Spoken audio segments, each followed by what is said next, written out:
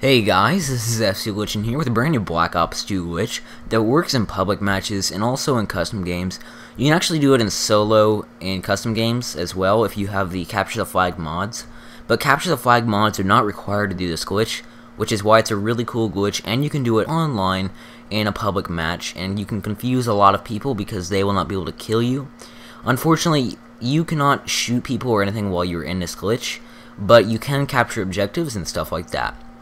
So basically all you have to do is have these score streaks, an AGR, and also a Hailstorm missile. Once you've gotten these in a public match or any type of game type, you're just simply going to call in the AGR and wait for it to open up. And once the AGR is on the ground, you're going to hold either X or square, depending if you're PS3 or Xbox. And then once you've done that, you're going to press Y right after you hold square or X to go into it. What this should do is it should like move your weapon a little bit, but then after that it should not go into the AGR quite yet. But after you press Y, you're just going to press right to go into your Hailstorm missile. And once your Hailstorm missile does hit the ground, you should be in a weird screen, and from here you're completely invincible from all death barriers and all guns and whatnot, so you can jump out of the map or troll other people in the game.